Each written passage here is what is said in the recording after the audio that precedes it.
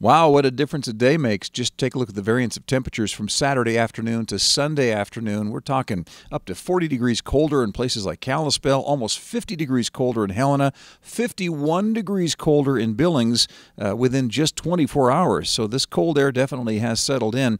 I think we've seen most of the snowfall from this particular patch. We will see another 4 to 6 inches in Yellowstone, but light accumulations, if any, for the rest as this begins to taper off and that cold air really begins to settle in. Now, our forecast tomorrow, you can see base temperatures, single digits, below zero single digits, and maybe the teens in northern Wyoming. It's going to be a very, very cold night, Sunday night, and Monday morning, as wind chills will dip anywhere from 20 to 35 below zero. Be extra careful out there. Make sure there is no exposed skin and no prolonged exposure to these awfully cold temperatures.